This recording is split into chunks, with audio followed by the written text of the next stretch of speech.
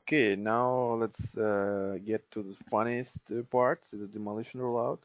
So it's very important which fraction you have before start demolition. In case you have fraction elements, which means that you will start all your simulation on per element level. You can't do any demolitions because object basically already demolished.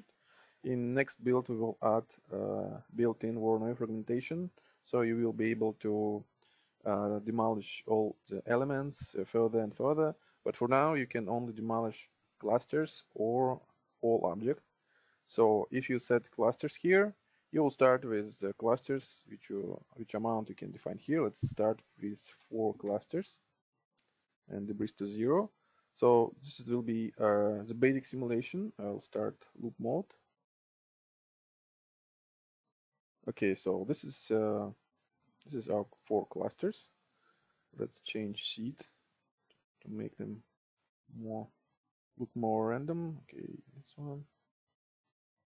Okay, so here there are 4 clusters. Now we can start demolishing them, and there is a primary demolition and secondary demolition. Primary is the first demolition which happened. In most cases you need only one demolition, so here you can define this first demolition, and in this rollout you can define secondary and all the rest of demolition levels. So there's a 2 option right now also. There'll be also Voronoi fragmentation option in next build, but for now just 2 options, 2 clusters and 2 elements. And if you set here 2 elements, you will just demolish your clusters to these elements, nothing special. So let's turn on clusters, and in this mode every cluster will be demolished to 4 clusters as well. It uses the same properties here.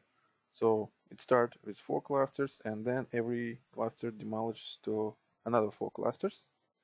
And in the same way, you can set here 2 elements as well. And as you can see, it starts demolishing 2 elements instantly. So this is where you can use this time delay property. Let's set it to 10 frames. And in this case, okay, let me be higher, 34. So now you can see that they don't demolish it instantly, but only after they hit the ground. So this time delay property defines the amount of safe frames during which they won't be demolished for sure. So if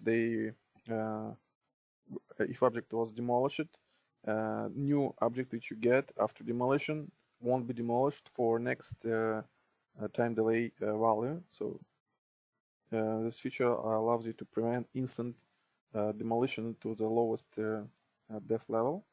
So let's set it to 10. Okay, and also you can continue demolishing your clusters to even more clusters. So we can set here to clusters. So after all, you can see might demolish to the pieces. You can increase depth level. So every uh, let me set here the time delay to 1. And let me also increase simulation time and look more closer to some fragments. So here's this fragment. Let's take a look at it. And as you can see, this is a let me stop simulation. So it starts from the 4 clusters. So here you can see this one big cluster which we get from the start simulation. Then it goes to this first primary demolition and breaks into these 4 clusters, this, and this, and then every cluster it fall to the ground.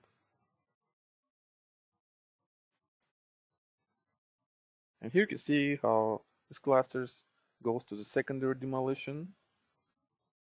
This one also will be demolished soon. Okay, now it also was demolished. And this is only first level. We set here depth level 2, which means that uh, every one of these clusters, like this guy, might be demolished one more time. Let's take a look. Maybe it's getting demolished here. No, but it seems solidity is still too high for it. But you can see that this one was demolished. You can see here this one, it was solid, and then it also was demolished. So this fragment went to the lowest defined depth level too.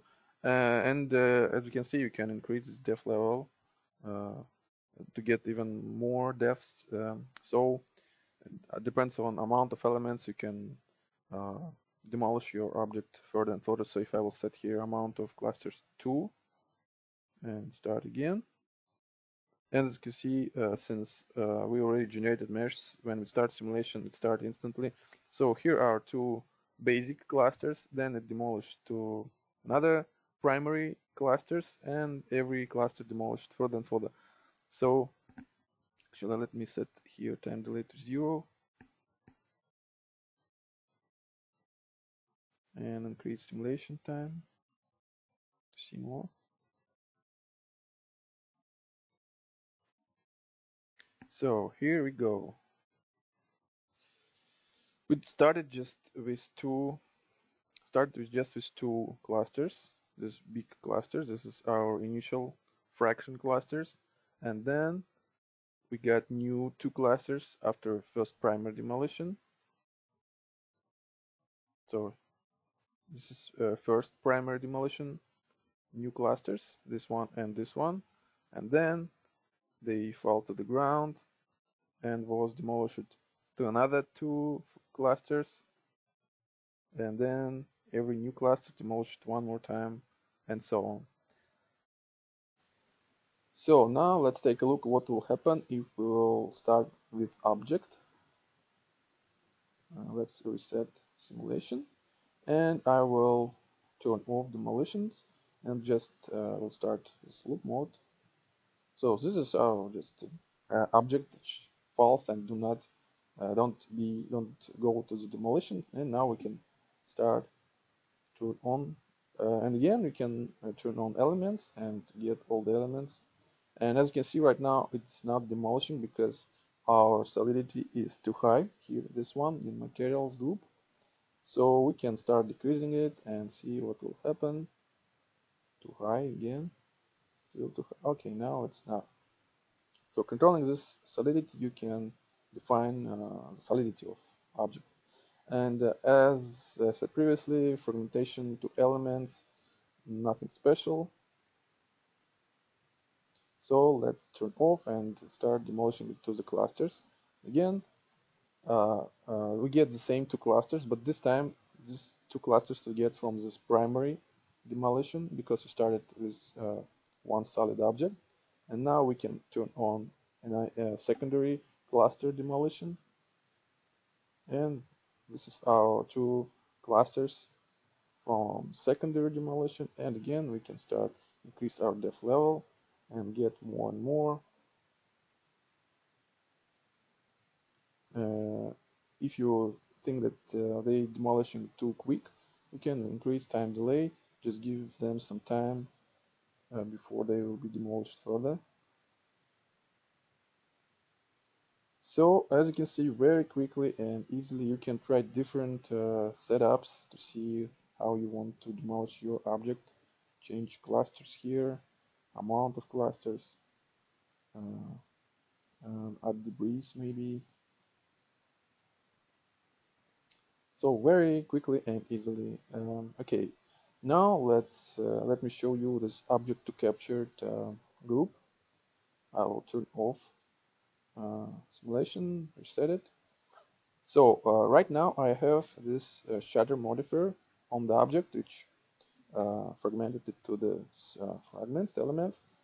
But what if I want to demolish some kind of glass object or bottle object with refractive material? In this case, I will see all these interfaces on renders. Um, let me show you what I mean. Let's say I have opacity. So if rendered now,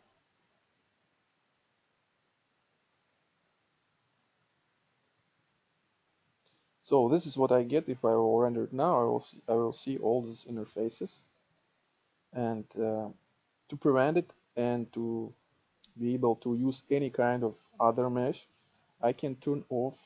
So I can start simulation with this one solid object, just just a simple box, and then I can apply any kind of modifiers fragmented to using this shader or any kind of other modifiers like bricks or Voronoi. I can add some, I don't know, noise, whatever I want. I can add any modifier to get any kind of mesh, and then I go to this rigid modifier, and here I click capture. So now it captured all this mesh with all the fragments. I can go to this shader, I can turn it off, I can even delete it. I don't need it anymore, basically, for now. So here I have just this box and rigid modifier which captured this mesh which was there before. And now I can enable this feature and start simulation. Again, it generates meshes for this captured mesh. And now I have this mesh. Also right now I have demolition on, but I can just replace one mesh to another using this object to capture feature. It works only for object, obviously. So right now what it does, it just changes this box to captured mesh. It doesn't demolish it, just changes. So if I will turn off it, here I can see that I start with this simple box which doesn't have all these interfaces and cracks. And then when it hit this static boxes, it changes the mesh to captured mesh, to this one. So now I can start demolishing this object, not this original box, but captured mesh. And again, I can turn on this primary clusters demolition and see how it demolishes. So and turn on other clusters demolition, maybe increase amount of clusters. Well,